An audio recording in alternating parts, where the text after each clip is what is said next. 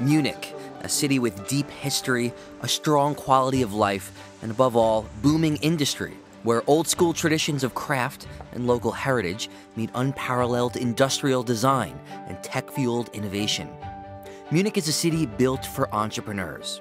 That's why Pictet and Monocle chose this jewel in Germany's south as the setting for the 6th edition of our Entrepreneurs series. When I think of brand Munich, there's probably a couple of cliches come into mind, but when you distill those, you get an extraordinary location. This is really the heart of Europe. I think one of the great frictions that you have in Germany is there's extraordinary innovation here, and this is a city where you do see a lot of tech percolating, but it's still Germany. And if you look at why did this country do well while there was a crisis around the world? It's because Germany still made things, and Germany continues to make things, and this is very important. It's not just innovation, but I think it's also about creating, the interfaces to engage with the rest of the world. In the Bayerischer Hof Hotel in the city's northwest, the region's top business minds discuss the local tradition of innovation and future business trends. One of those was Professor Dietmar Harhoff, director at the Max Planck Institute for Innovation and Competition, a Munich institution since 1966. Harhoff's research focuses on everything from intellectual property to industrial economics. He explains the local entrepreneurship scene. There are 2 patent offices, lots of startups, as a part of the venture capital community. So it's quite a hub in that field. Entrepreneurship has become a lifestyle of its own. It's a highly reputed one. 20 years ago, my students would want to go into consulting. And 15 years ago, they would want to go into investment banking. And 10 years ago, they started to want to become venture capitalists. And now they're finally entrepreneurs. There's old money, but people are investing in startups.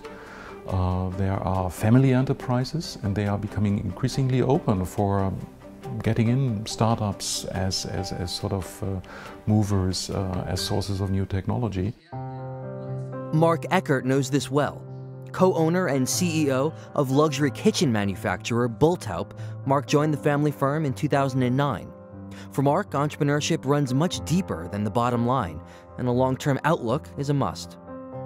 People who work for a family company know that they work for something which has also a long-term perspective, which is not a job, but more a mission that you follow. And you have a family being responsible for the company, and a family not thinking in short-term results or quarterly reports, but in the long term, success of something. And the success, be it growth or EBIT, is always a result. It's never the cause. Everyone has a dream, everyone has a vision, and this has nothing to do with turnover. This has nothing to do with the financial figures.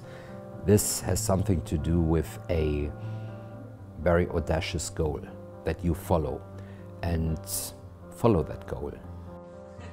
And not everyone who follows that vision is a local, according to Johannes Schwartz.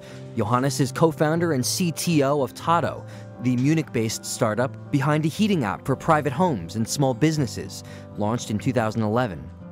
In the end, what matters is to have a great team.